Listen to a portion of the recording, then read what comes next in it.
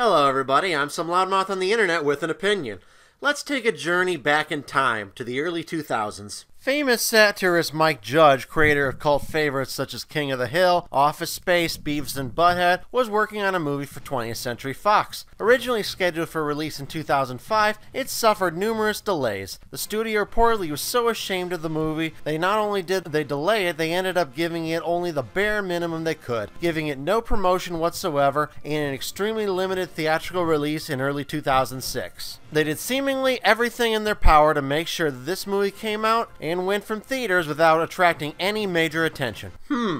A movie 20th Century Fox thought was beneath them. Keep in mind, 20th Century Fox, which was the creator of many critically reviled movies that decade, Fox was willing to promote, give wide releases, and put their names proudly across all kinds of terrible comedies. Geez, how bad did Mike Judge have to screw up for the studio to be that ashamed of it? I mean, what made the studio not want to make the $20 million budget of this movie back? People who heard of this movie simply assumed, oh my god, it has to be terrible.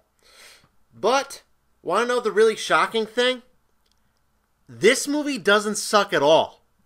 Not only does it not suck, it is one of the most brilliant and funny satirical masterpieces ever made. That movie is simply known as Idiocracy.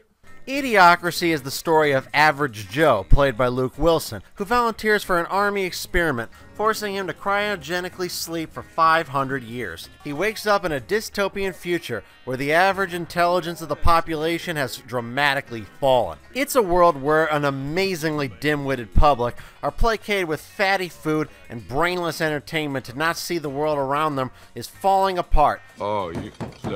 Go away, Baton! While being too stupid and self-centered to care, where politicians are bumbling figureheads who have no clue what they are doing, instead looking for more intelligent people than them in order to fix the issues that their popular appeal can't. I give you my word! He's gonna fix the dust on the street! I give you my word! He's gonna fix the comedy! Can't. Where corporations shove ads in everyone's face to such an extent there is no escape from them. A world where environmental catastrophes plague society with no plan to fix them. In case you haven't already figured it out, this future world is actually a satire of our current one. It is filled with jokes left and right to poke fun at the dumbing down of our current society. While it went in and out of theaters without seemingly any notice, on DVD the movie quickly became a cult classic, with many discovering what it is. Whenever the masses consume terrible products or support terrible policies, and all around in mass fail to use common sense, this movie is frequently brought up.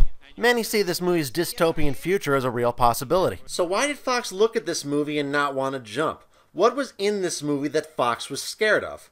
One possibility, I think, is the way it portrays corporations. Sure, some of its attacks were only against fictional corporations like the fictional Brondo Corporation, a Gatorade-type corporation that in this future has bought out the FDA and the FCC and has come to replace water throughout society. They even go so far as to spray this Gatorade-like product on the crops. This causes a mass crop failure and a dust bowl. But Brondo's got what plants crave. It's got electrolytes. But it also features some hilarious swipes at current real ones. In order to make fun of the increasing sexualization of society, many corporations evolve over the centuries to become increasingly more profane and pornographic. Man, I could really go for a Starbucks, you know? Yeah, well, I really don't think we have time for a hand job, Joe. Carl's Jr. is the restaurant and fast food chain, or Hardee's as they're known in some parts, have been known for their incredibly sleazy ads, usually featuring some model eating their products. Knowing full well that model rarely does eat their crap food, because if she did, she wouldn't be such jerk-off material. Burger, fries, and a Coke. Don't bother me. I'm eating. The new spicy sourdough pepper jack burger at Carl's Jr.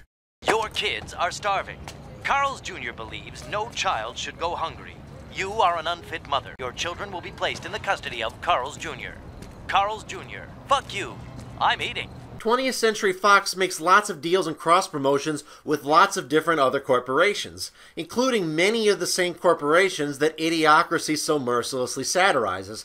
It's quite possible the reason why 20th Century Fox hid this movie was because some of this satire just hit way too close to home, and they feel endangered some future cross-promotions. It's possible they thought losing money on this movie was worth it if this movie could possibly damage any future cross-promotions. But here's the thing, though. Idiocracy is not wrong on this point. At all. 60 years ago, we had television shows where husbands and wives that lived happily together still slept in different beds. It was considered controversial in the mid-60s when the show Bewitched featured a husband and wife sleeping in the same bed. Now this airs on regular network television. Look how far we've come. I haven't come at all thanks to the cake tease. Is society now accepting things it used to not tolerate a sign of getting smarter or dumber? Is this a sign of society evolving or devolving, of progressing or regressing? That's an intelligent debate intelligent people can have, but likely not one 20th Century Fox wanted to be the center of. But definitely the most controversial thing about this movie is the movie's seemingly pro-eugenics stance. How did this happen? Evolution does not necessarily reward intelligence. With no natural predators to thin the herd, it began to simply reward those who reproduced the most and left the intelligent to become an endangered species. Having kids is such an important decision. We're just waiting for the right time. It's not something you want to rush into, obviously. No way. Shit, I'm pregnant again! Shit! I got too many damn kids! Thought you was on the pill or some shit! Hell no! Must have been thinking of Brittany. Brittany? No, you Idiocracy seemingly makes the case that intelligent people who are socially conscious, think things through, and are smart enough to use basic necessities such as contraception will eventually be outnumbered by idiots who fuck without thinking and thus produce far, far more children. The opening of this movie isn't just funny, it's also freaking terrifying just because of how plausible it seems. It is a myth in the public perception of how evolution works, that evolution is some type of process that perfects organisms over millions and millions of years and is working to further perfect organisms into a more perfect state. In reality, evolution doesn't give a shit about what's better or worse, it cares only about one thing, how well an organism is adapted to its environment. If you were to judge two organisms by an arbitrary metric, say ability to climb a tree, you could reasonably judge a squirrel as being a superior organism to a dolphin. There is a good reason why human-like intelligence has so seldom evolved in the natural world. Intelligence can actually be a biological drawback. Large brains consume lots of calories. Not a problem in today's world where food is plentiful, but in the caveman days, that could be the difference between starving to death and not. Not to mention that in order to evolve a large brain cavity, humanity had to evolve much weaker jaws than our other great ape cousins. So basically, it was the slimmest of chances that environmental conditions led to us having brains as large as we do and intelligence as high as we have now. With an environment no longer harshly selecting only the most intelligent individuals to survive and pass on their genes, it totally makes sense that intelligence itself could eventually regress. Many on the political and cultural left have embraced this movie for its seemingly anti-corporate stance, and you'll very often hear comments from them about how Republican politicians or Republican voters are bringing this movie's universe to life. But when they do so, they misunderstand this movie's message. This movie does not show corporations as dumbing down the public. Quite the contrary, it shows the public dumbing down the corporations. This movie does not show society's fall as being top-down. It clearly shows society's fall as being bottom-up. Is the existence of corporations producing terrible, lowbrow garbage entertainment the fault of the corporations who created such content, or of the public who pay to see it? Corporations have one job, to make money, and they make money by giving people what they want. Nobody held a gun to anyone's head and forced them to support such crap, lowbrow entertainment. This stuff succeeded because it appealed to lowbrow people. And it succeeded because there are a lot of lowbrow people. Some will argue and make excuses and say, oh, but they were manipulated through advertising. Well, yeah, and I say, so what? You're an adult living in a free country. Advertising and others can't manipulate you unless you allow yourself to be manipulated. In today's world, you can pull a device out of your pocket, access Google or Bing or other search engines, and learn anything you need to know at the click of a button. Thus, in today's world, your ignorance is your own fault. Some had high hopes that genetic engineering would correct this trend in evolution. But sadly, the greatest minds and resources were focused on conquering hair loss and prolonging erections. You see here how corporate funding on giving the public what they want, not what they need, is what ultimately drives down civilization. A lesser movie dealing with this subject would have had some sinister force behind the scenes, but there is no evidence such a force exists in Idiocracy's universe. Politicians and corporate leaders are portrayed as every bit as bumbling and foolish as the public they serve. They weren't sinisterly taking from the public, only following the public's misguided will. That fact hasn't gone unnoticed by many. Far-left websites such as Salon and Alternet have ran rather vicious articles against Idiocracy, attacking its fans as well, because they recognize that this movie does not support their Marxist worldview. In their worldview, societal inequality is all part of the evils of capitalism, and we're all fundamentally equal. It's only societal structures and an unfair top-down system that lead to a society where some people have more than others or accomplish more than others. These articles were written many years after the movie came out, which only supports my notion that this is part of the reason why 20th Century Fox hid this movie. Back in 2014, author Matt Novick wrote an article for the website Paleo Future saying, "Idiocracy is a cruel movie, and you should be ashamed for liking it." Why does he feel that way about Idiocracy? Well, let's dig in and find out. Idiocracy is the new cultural touchstone for discussing America's cultural and educational decline. I see references to the film in social media streams nearly every day. I guess he's noticed. Do a quick search and you'll see people are referring to the film in some capacity about 5 to 10 times an hour on social media. In the movie, a nation of imbeciles sit around watching the fictional TV show Oh My Balls, while furiously masturbating and eating garbage food. People have become completely dependent upon automation, including robo-medicine, and are too dumb to fix anything. Is this funny? Sure.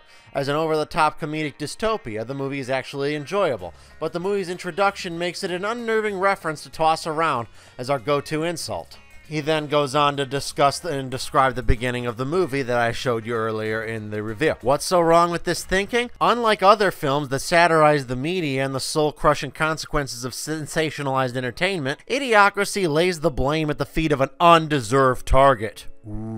The poor, while implicitly advocating a terrible solution, eugenics. The movie's underlying premise is a fundamentally dangerous and backward way to understand the world. Notice by citing eugenics and all the horrible things that were done in the name of eugenics in the past, he believes this is all the justification he needs to get away with saying that this movie's message is vile and untrue. But he doesn't really provide any kind of counter-argument against what this movie describes, that society could possibly get dumber and that society is moving in a less intellectual direction. He goes on. Idiocracy continues the great American tradition of producing media that bemoans the terrible state of America's collective intelligence. But as a piece of historical futurism, it has a worrisome message. We're frustrated by the world believing that encouraging smarter people to breed will somehow fix all our problems. But it simply isn't so. It's a distraction from institutionalized problems in our society. The problem isn't that stupid people again, the poor, are having too many children. The problem is that we aren't living up to the ideals and promise we've been given to each generation of Americans that have become before us. A livable wage, paid maternity leave, proper funding for scientific research. These are the things a functional society are built upon. The ways that we can improve our world. We don't build a better society by getting more smart people to fuck each other. Mike Judge is not here to create propaganda for your socialist utopian ideology, Mr. Novick. The reason why people like Mr. Novick hate Idiocracy is not because it's wrong, they hate it because it's true. Because Idiocracy is a sharp-witted satirical attack on his worldview, that all of society's problems are all caused by evil people at the top with their personal helicopters and whatnot, keeping the little guy down. You're in the wrong line, dumbass. This is the classic worldview of the underachiever who is looking for someone to blame. Hey, Maybe your problems are not caused by some invisible sinister force, whether it be corporate tyranny, institutionalized racism, patriarchy, what have you. Maybe you haven't achieved your goals because you haven't been using your head. Or maybe, just maybe, and this may sound harsh, you're not smart enough to do any better. You can call this movie's worldview elitist if you want, and to an extent it is, but I see no value in saying that satire can only be legitimate attacking people at the top. The whole, we should only punch up fallacy. Anyone who uses this argument is basically crying that they are angry that someone picked targets of satire that conflicts with their chosen ideology. When a homophobic religious preacher is caught in a gay brothel, or when a rich environmentalist drives around in a private jet that emits like 100 times more carbon than the average man does in his entire life, it's okay to poke fun at their hypocrisy, but it's not okay to do it if it's for the common man? No, I don't agree with that one bit. The common man is every bit as much capable of being a lowlife and a hypocrite as anyone at the top, and they deserve just as much a satire as anyone else. In my earlier review of the movie Norm of the North, I note how stupid the movie's shoehorned environmentalist message is, having Norm want to stop some idiotic, nonsensical condo development in the Arctic, instead of having Norm and the other animals deal with climate change. This was terrible because the filmmakers clearly had the whole never punch down fallacy in their heads. Having climate change be a main focus might make the audience feel bad about themselves. Better to have it appeal to some corporate villain who, of course, doesn't resemble the audience or anyone they know, and has a silly motive nobody in the real world has. In other words, hate the guy at the top, but don't feel bad about anything you're doing. Idiocracy does not take this tact. Idiocracy is willing to gore people's sacred cows. Idiocracy is willing to shine a mirror at millions of people and make them question their own lifestyle and make them question the world they're bringing about with their own decisions. Mr. Novak is right that Idiocracy is a cruel movie, but it is cruel for all the right reasons. Brave satire is willing to stick it to large swaths of people. Joe even says so himself in the movie. Just go back, okay? Tell people to read books. Tell people to stay in school, tell people to just use their brains or something. I think maybe the world got like this because of people like me. I never did anything with my life. At least you were an artist. Movies that make the audience angry at the producers and possibly the studio is another good reason why Fox probably didn't want to release this movie.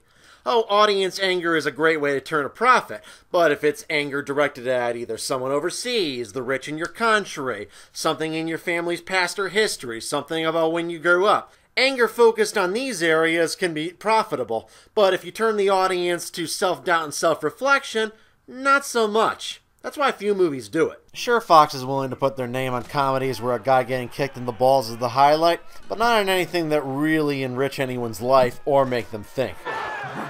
But Idiocracy does, and that is why it has developed such a large cult following over the years, despite being given every reason to fade into obscurity. And it's also why this is one of my favorite movies of all time. This movie is brilliant. Just brilliant.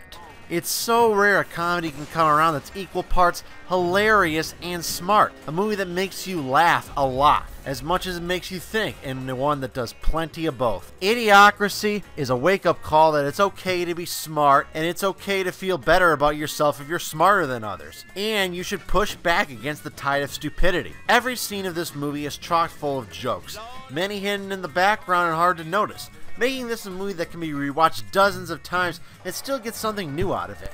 This movie gets my highest recommendation imaginable.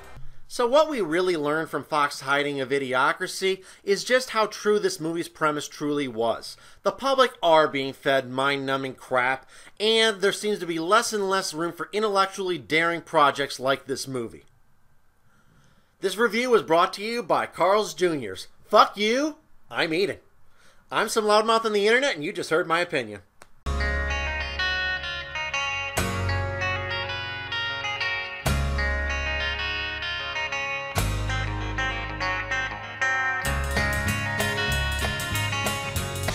I'm biting.